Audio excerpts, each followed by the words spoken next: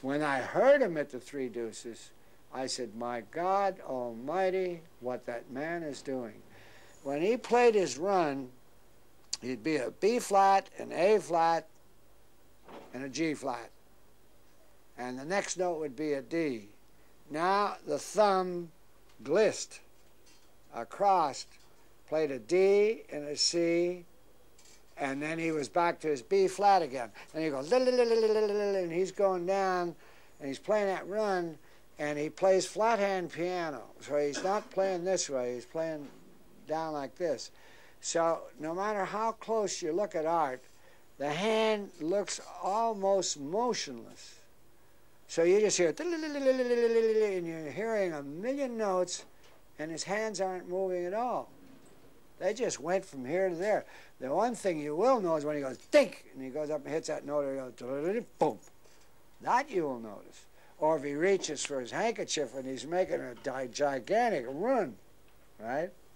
Those things.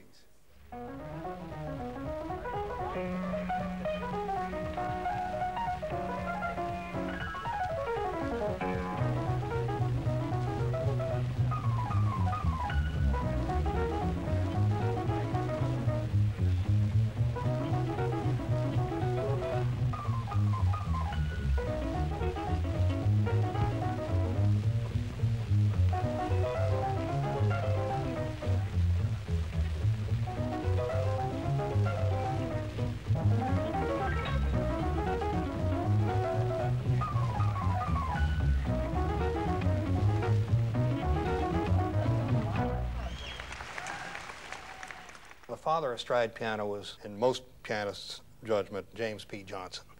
And he was the one who made the leap from what had been Scott Joplin's ragtime into something entirely different. This became what has since been called stride piano. The left hand was lengthened. The stride physically was greater.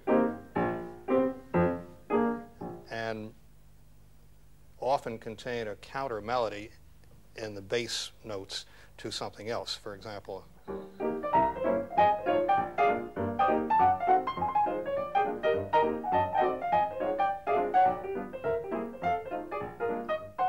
people like James P. and others, Willie the Lion, certainly exemplified that style.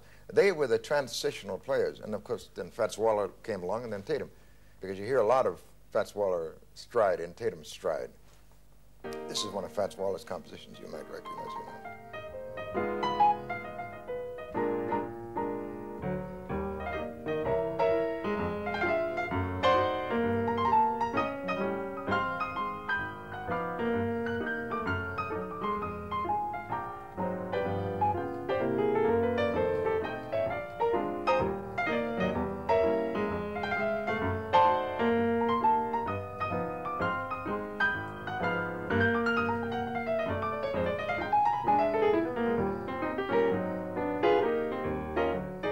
Tatum got to it, it became less deliberate, less obvious, more flowing still, and began to take on dimensions in the right hand, which were something that hadn't been heard much before. If he were to be playing that same Ain't Misbehavin', it would come out more like this.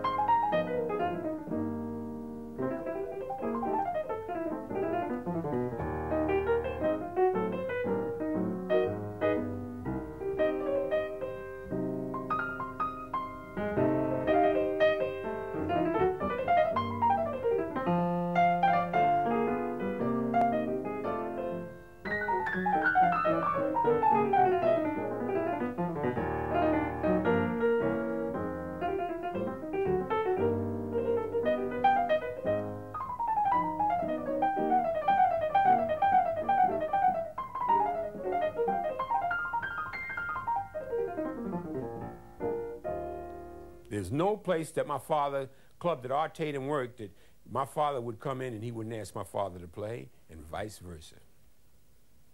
There's no place that my father be working and he see Art Tatum come in the club that he couldn't play. One time in the club, he said, when Art Tatum came in the club, he said, God's in the house.